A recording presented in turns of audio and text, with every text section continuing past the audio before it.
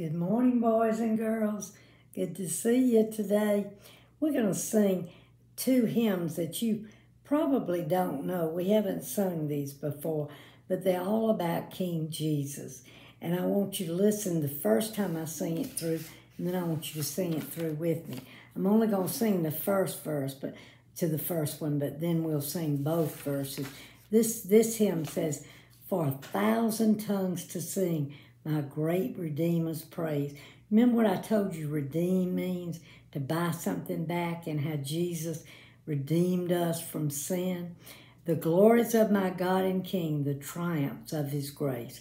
We're singing about King Jesus. He breaks the power of canceled sin. When he died on the cross, he canceled all of our sin. And when we ask him into our heart, he breaks that power of any sin. He sets us free from our sin. His blood can make the worst person clean. He can make the foulest clean. His blood avail for me. Avail means available. And so listen as I sing just the first verse, and then I want you to sing both of them with me. You ready? Oh, for 1,000 tongues to sing my great Redeemer's praise, the glories of my God and King, the triumphs of his grace. Sing with me now. Let's start again at the beginning. Oh, for 1,000 tongues to sing my great Redeemer's praise, the glories of my God and King, the triumphs of his grace. He breaks the power of canceled sin. He sets the prisoner free. His blood can make the foulest clean. His blood avail for me. Yes, boys and girls, he can set us free from sin once we ask him into our heart. He is King of kings and Lord of lords. In our story today, we're going to learn that the Israelite people were asking for a king, but they were asking for the wrong kind of king. They were jumping ahead of what God had planned for his people. So that's why I wanted us to sing about our King Jesus. The next one talks about Jesus is wonderful. His name is wonderful. Jesus, my Lord. He's the great shepherd. And listen to all the names that describe him. And we can pray these and praise him when we have our popcorn praise. He's the great shepherd, the rock of all ages. Rock means he's strong. Almighty God is he. He's King of kings, mighty than anyone. Bow down before him. That's what we would do before our King. Love and adore him. His name is wonderful. Jesus, my Lord. Listen to me sing it one time, and it's easy to pick up. Then I want you to sing it with me. His name is wonderful. His name is wonderful. His name is wonderful. Jesus, my Lord. He's a great shepherd, the rock of all ages. Almighty God is he. Bow down before him. Love and adore him. His name is wonderful. Jesus, my Lord. Now you try it with me. His name is wonderful. His name is wonderful. His name is wonderful. Jesus, my Lord.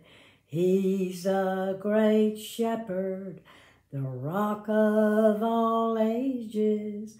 Almighty God is he. Bow down before him. Love and adore him. His name is wonderful. Jesus, my Lord. Yes, boys and girls, He is almighty. He is our shepherd who guides and directs us. And He wanted to guide and direct the Israelite people, but they jumped against it, ahead of Him. And you know, we've learned that before. When we run ahead of God, things never do work out. So let's listen to our story and see what else He wants to teach us. He definitely wants to teach us that we should never run ahead of Him. But let's pray and ask Him. And I want you to listen very carefully to this story and see what we can learn that God wants us to learn about King Jesus. Our hands we fold, our head we bow as we talk to God just now. Dear God, thank you for your true word, the Bible, that it always has a lesson for us. Help us to open our hearts as well as our ears to hear what you want to teach us. Amen. Well, boys and girls, in our story is taken from 1 Samuel 8 through 10.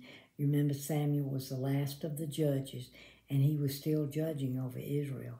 But this was about 20 years after the Ark of the Covenant was returned. Remember last week, it was captured by the Philistines, and then they returned it because everywhere they went with them, God caused bad things to happen because they had stolen it from the Israelite people. And this was God's property.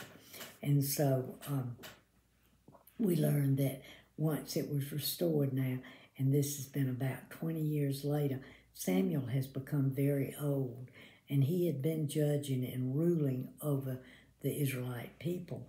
But he had two sons. One's name was Joel, and the other's name was Abijah. Well, he was getting so old that he began to let his sons rule. Now, boys and girls, Samuel loved God, and the people had come back to God. They'd gotten rid of all those idols, and they had begun to worship God again and follow God and do what God told them to. But when Joel and Abijah began to rule, they began to worship false gods and do things against God's will. And so the leaders of Israel went to Samuel and they said, "You were a good judge, but your sons have not followed your example. We don't want them to lead us anymore." So they did recognize that the sons were evil, but then they jumped ahead of God. They said, "We want to be like the other nations." These were God's people. He wanted them to be different. He wanted them to be separate. That's what God does. When we ask Him into our heart, it separates us from the evil in the world, and we start following Jesus. And that's what He wanted the Israelite people to do. He didn't want them to be like every other nation, but they kept pestering Samuel and saying, we want a king, we want a king. Well, Samuel didn't know what to do, except the right thing was to go to God, and that's just what Samuel did. And so he went to God and asked Him. He said, "What must I do? I don't know what to do. They're demanding a king." "Samuel, give them what they want," God said. "They're not rejecting you. They're rejecting me." That's what God told Samuel. So Samuel did just what God said for him to do. He went and explained to the Israelite how the Israelites said this wasn't going to be a good thing, that an earthly king would rule over them. He could make them serve in the army. He could make their daughters work for him, or he could take away their fields and their servants. He warned them that they were going to regret asking for a king. But the Israelites didn't care. They said, "Give us a king." Well, in the meantime, there was a wealthy man named Kish, and he was looking for some of his donkeys that had wandered off. So he told his son Saul to go and take a servant and look for these donkeys. It was a lot of them. And Saul was very handsome and very tall and just looked like he could be in charge of anything. And he began to search for the animals. And despite his search, he was unable to find the donkeys. And he was just about ready to give up. "Wait," his servant said. "There's a man of God in the city. Who was he talking about? Samuel. Said, let's go and ask him if he knows where we might find those donkeys. So Saul and his servant found the man of God, Samuel. Don't worry about the donkeys, Samuel said. They've been found. And he invited Saul to have dinner with him. Well, the next morning, Samuel told Saul that God had chosen him to be the king over the Israelite people. Well, Saul was so surprised because he was from the little tribe of Benjamin. He said, how can this be? I'm from the smallest tribe in Israel, not from the most important one. Samuel said, you're who God's chosen. And so Samuel used oil. That's what they would do to set somebody apart. And he anointed him, means he put it on his head. You will be king, Samuel said. And he gave Saul some instructions, and he sent him home. And at that very moment, the Spirit of God was with Saul. Well, a good while later, sometime later, Samuel gathered all the Israelite people. They still didn't know a king had been chosen. He invited them all to come together, and he presented Saul to them as their new king. But where was Saul? They couldn't find him. Where is he? He was introducing him. Well, the people ran to get, and they said, then God told Samuel. He said, there he is. He's hidden behind the supplies over there. Well, the people ran and got Saul and brought him and began to yell, long live the king! Long live the king! They were so excited to have a king. But boys and girls, they had run against God. And when we run ahead of God, and when we run ahead of God, we go against his plan. He has plans for us, for you and for me. And that's why it's important for us to pray every day, to read our Bible, to see what God's plans are. But they didn't do that. They ran ahead. They demanded a king, and so God gave them their king. God had intended for a heavenly king to rule over them, just the way God had planned. But the Israelites didn't trust him, and they ran ahead. God had a plan, and at a later day, God's plan would be fulfilled, and that would be Jesus, King of Kings and Lord of Lords. God would send Jesus to rule the entire world, and Jesus would be the perfect king. And that's why we sang this song this morning, that his name is wonderful. He is King of Kings and Lord of Lords. But what else did we learn? He's a great shepherd. He's a rock of all ages. That means he's steady. He never falters. He's always with us. He's made all these promises. And remember, we've learned he's trustworthy. His promises are always fulfilled. And then we sang the other hymn that said, oh, for 1,000 tongues to sing my great Redeemer's praise. We want to sing it with the loudest voice we have. That's why we say for 1,000 tongues. And we want to sing about the glories of my God and King, the triumphs. That means the winning of his grace. And remember what we've learned? Grace is God's riches at Christ's expense. And what the triumph would be that Jesus would come and be the perfect sacrifice for your sins and mine. But what have we learned? There's one important thing that we need to do in order for us to accept Christ and him to come live in our heart. We must confess our sins. And if we confess our sins, 1 John 1:9 says, he's faithful and just to forgive our sins and cleanse us from all unrighteousness. Make us right before God in relationship to God again.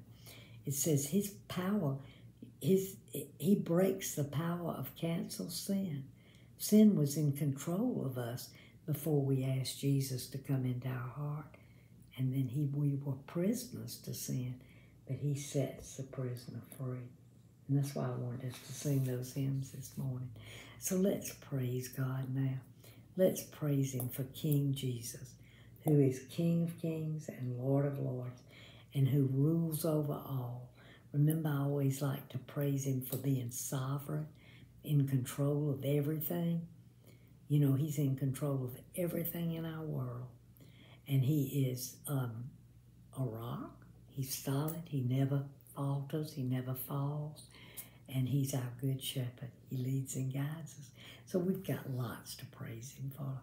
Let me hear you pop those popcorn praises off. Remember, it's like perfume to His ears. Let's pray. Our hands we fold, our head we bow as we praise God just now. Dear God, I praise You that You are my Redeemer. You bought me back from sin. You set me free. You are King of kings and Lord of lords. You are almighty. You are all powerful. You are all knowing. Your plans are always perfect. You are trustworthy. You are the perfect King that God sent. We could go on praising You forever, but God, thank You, thank You, thank You for sending the perfect King to save us from our sins, King Jesus. And now we want to thank You for it, Lord. For God so loved the world, He gave His only Son to die on Calvary's tree, from sin to set me free. Someday He's coming back. What glory that will be! Wonderful His love to me. Thank You, Lord, for saving my soul. Thank You, Lord, for making me whole. Thank You, Lord, for giving to me Thy great salvation, so rich and free. Amen. Well, boys and girls, I ask you today, have you asked King Jesus to come in and rule over you and take control of your life? If not, do that today. Talk to Mom and Dad. Talk to Pastor Ron about the next step. I love you, and God loves you even more. Have a good week.